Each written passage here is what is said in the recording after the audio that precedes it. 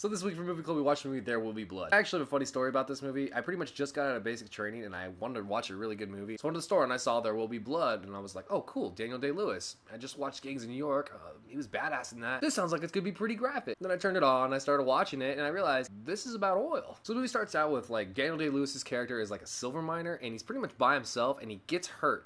And he has to like crawl his way back to his horse and then he goes to a town, and with this money he gets from mining silver, he's able to start like an oil operation. So he hires a couple guys. One guy in particular actually has an infant son, and he has him down there like scooping out oil by the buckets full. And there's an accident one day and it kills the dad, so Daniel Day-Lewis kind of goes in there and he takes care of the son. And up to that point in the movie there is no dialogue, and that's a good 15 minutes into the movie. And from there we get to see like 10 years in the future where he's going town to town as a self-proclaimed oil man. And he's pretty much trying to buy up these people's land so he can start like getting oil. And he uses his son as like, we're family business, we're not going to do you any wrong, we're going to help you out, let's all get rich together, is what he kind of implied. And then that just kind of like evolves his character. And for me, at the very beginning, I'm like, wow, Daniel Day-Lewis is such a good guy. He's taking care of this guy's kid.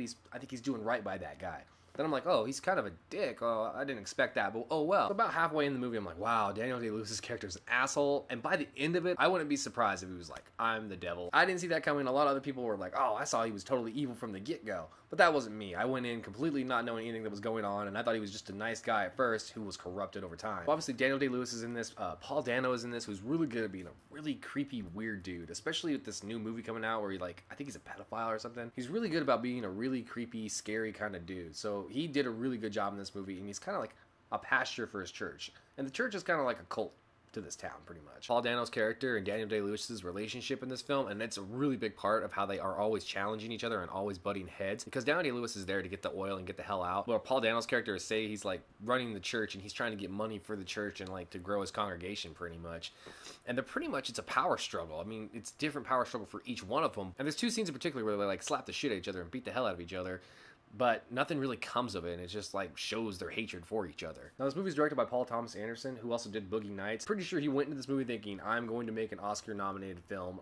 Everything about this will be Oscar worthy. And he did just that. He got the actors, he got the story, he got the visuals, he got everything nailed down tight, and it looks good. What's one thing that always comes with Oscar flicks?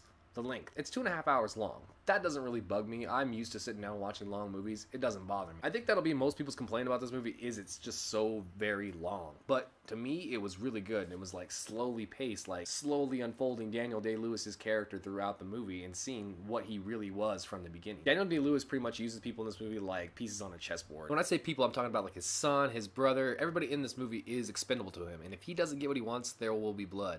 Boom, zing, bitches. Now, a certain scene in particular where he's like talking to his brother, he's like, I really don't like people. They kind of get in my way. If I could make enough money and just get away from people, I would be happy. And that quote right there shows you how much he hates people. So we got the tension between Daniel Day-Lewis's character and Paul Dano's character. But then we get to the relationship between like Daniel Day-Lewis's son and his brother. Of like his son either found something out about his brother and he's like trying to get rid of him, or he's jealous and he's not sure what to do, so he pretty much tries to kill him. And we see like Daniel Day-Lewis's character getting tested. He's like, oh, well, this guy's my blood. I've known him forever, but he's like, I've raised my son forever, but he's not really my son. And Daniel Day-Lewis pretty much chooses the guy that came to him and said he's his brother, instead of like the son he's raised for the past 9 or 10 years. But after we find out the truth about his brother, he is never able to trust anybody again, and that like echoes for the next 20-30 years afterwards. So besides the tension from Paul Dano and Daniel Day-Lewis's characters are always butting heads, we fast forward to like in the future when the stock market crashes and Paul Dano's character comes in and he says, I need money, I'm broke, I made bad investments, God didn't tell me what to do. And Daniel Day-Lewis is so whacked out of his mind. Not Aviator Leonardo DiCaprio whacked out, but he's like locked up in his house, which kind of like really resembles a Stanley Kubrick film. And you got Daniel Day-Lewis just sitting there in his old mansion by himself, and he's like shooting at random stuff because he's bored. He doesn't want to be around anybody because he hates people so much. And whenever I think about There Will Be Blood, I think of that ending scene in the bowling alley, and I can't say it without spoiling it. So remember when I said Daniel Day-Lewis's character was the devil? It's because of that end scene in the movie. But I'm not going to spoil it for you guys, so if you've never seen it, watch it.